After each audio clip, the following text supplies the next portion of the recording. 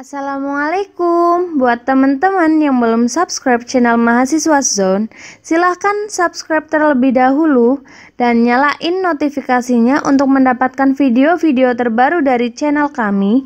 Jangan lupa juga nih, like, comment, and share ke teman-teman kalian. Terima kasih. Video kali ini akan dimulai dalam 3, 2, 1.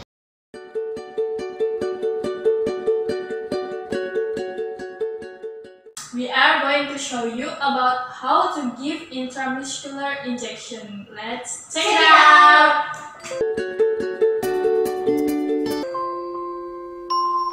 Caitlin is one of the patients who will be given antibiotics through intramuscular injection and accompanied by her mother.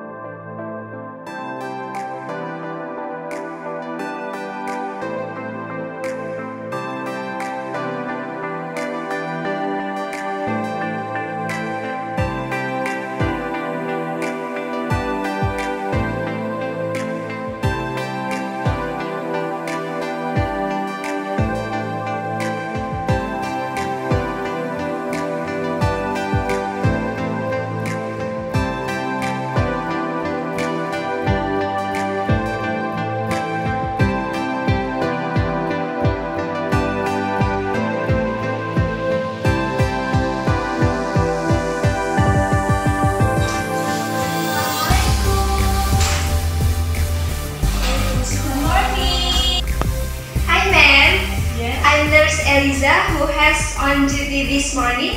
Is this Caitlin, right? It is right, nurse. May I see your identify first? Sure, nurse. Caitlin, 7 years old. How are you doing, Caitlin? Did you sleep well last night? I'm getting better, nurse. I can sleep well too. Yes, nurse, I noticed that my doctor slept tightly last night. Okay, Alhamdulillah. Later, the doctor will check your condition.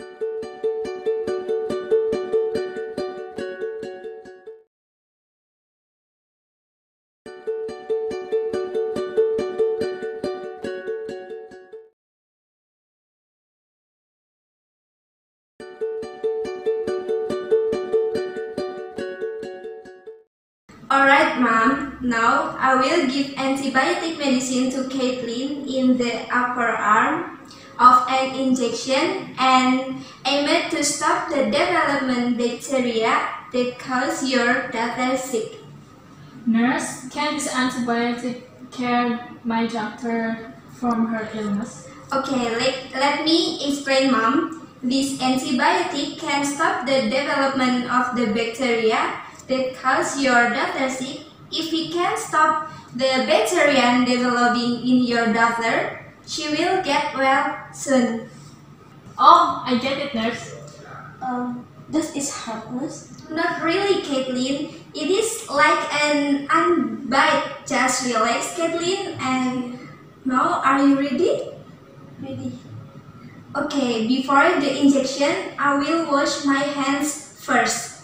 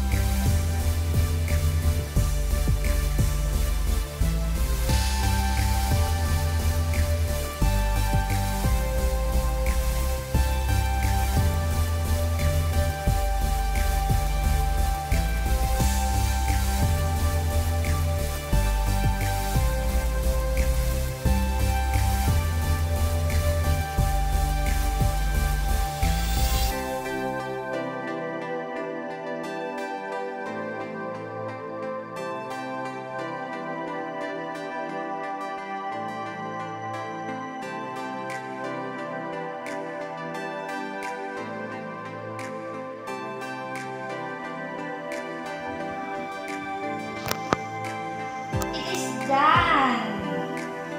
Thank you, nurse. It doesn't matter, ma'am. Okay, let me wash my hands first. I'll be right back. Yes, nurse.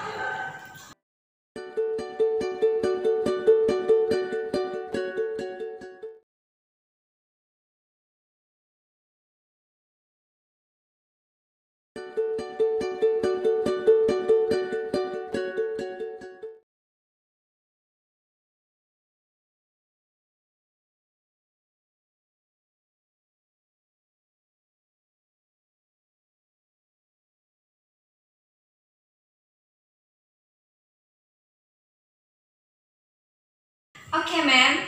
If you need me, you can go to the nurse station. Yes, nurse. Okay. Thank you. Thank you, nurse.